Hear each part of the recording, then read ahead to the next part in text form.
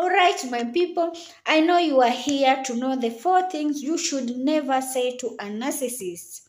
Hello there, if you are coming across this channel for the first time, my name is Aisha.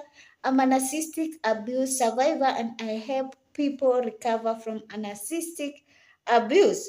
And here are the lowdown on dealing with a narcissist. There are 4 certain things you should say to them because they will backfire on you.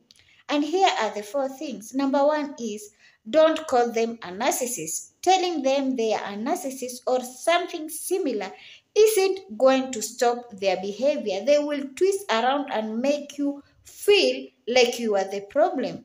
Number 2 is don't say they are gaslighting you. They won't believe they are doing it and will manipulate you more. It's better to recognize the gaslighting yourself and protect your own reality. Number 3 is don't tell them they can't change. Saying this might make them pretend to change just to prove you wrong, but it won't be real or lasting. They will keep their same behavior underneath. 4 is don't tell them you won't forgive them. This won't make them change either. They might just accuse you of being unforgiving or get others to think you were the bad guy. In short, keep your insight to yourself and use that knowledge to protect yourself.